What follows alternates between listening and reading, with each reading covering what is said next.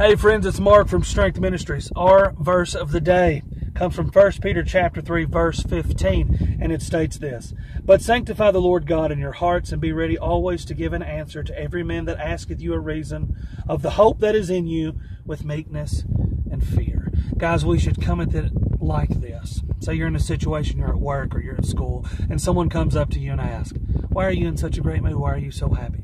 Our answer should always be because of Jesus Christ and Him crucified.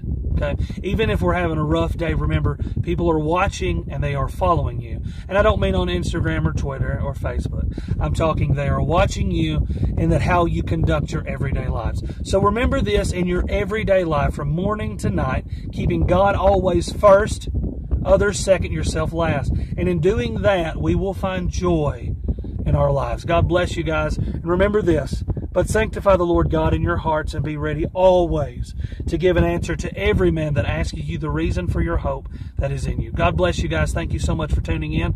Hope this message is an encouragement to you today, and that you can use this in some way in your future walk with Christ. God bless you guys. Thanks again. Remember, if you have any prayer requests or anything that you want mentioned, please feel free to use this page. This is your page. This is our page. This is Christ's page. So let's keep it clean, keep it pure, and remember, always in God's will, never in His way. God bless, guys. Thanks again.